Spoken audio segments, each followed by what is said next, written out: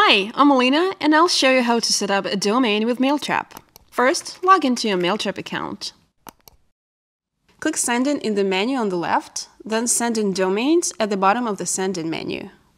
Type your domain or subdomain name into the designated field, click Add your domain, and continue to verify it.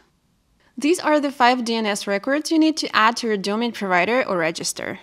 Also, there is a button to copy all the DNS records to a clipboard, then share them with your admin if you're not doing the setup on your own. I'll specifically show you how to set up a domain using GoDaddy. But note that the naming could be slightly different from one domain provider to another. Log into your GoDaddy account and choose the domain you'd like to set up.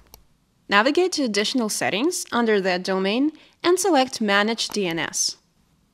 Click Add in the DNS records list and add all the DNS records provided by Mailtrap. It's pretty straightforward since the naming is the same.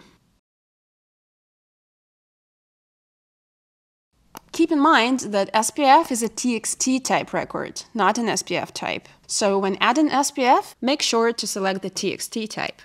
Note that your records might not show up immediately. Mailtrap checks the records every hour to verify them automatically. But you can force a check by clicking the Verify All button. So click Verify All, then Next. After domain verification, choose whether you'll be sending via API or SMTP and verify that setup. With API, select the preferred programming language, copy the exemplary code, and run it. If everything goes smoothly, click Verify Setup. In case you get some errors, check our troubleshooting guide. The link is in the description. Alternatively, you can copy-paste the SMTP settings to your email sending service or app and use Mailtrap as an SMTP server. Again, you send a test email from an email address on your domain and hit Verify Setup if there aren't any errors.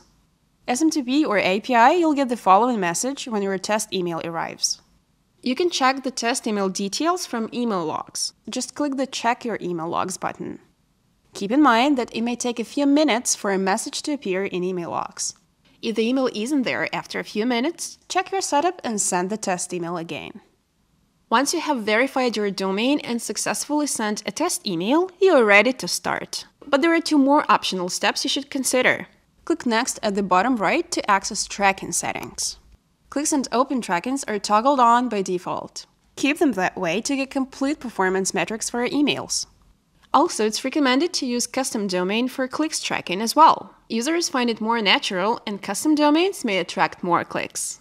You'll need to go back to your DNS hosting provider and add the DNS record for custom domains as listed under the corresponding option. Then you can click Next to include the unsubscribe settings. If you're sending transactional emails, skip unsubscribe settings. But if you're sending marketing emails, there are 2 options to consider. Unsubscribe link is more flexible because you can place it anywhere in the email, while unsubscribe footer is quicker and easier to set up.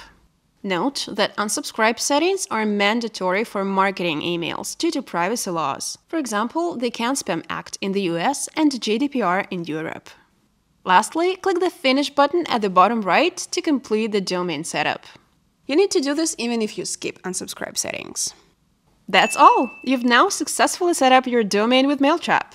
Thanks for watching! Don't forget to subscribe and hit the bell icon to get more tips and tricks on how to take advantage of Mailtrap. If you have any questions, don't hesitate to contact our support team.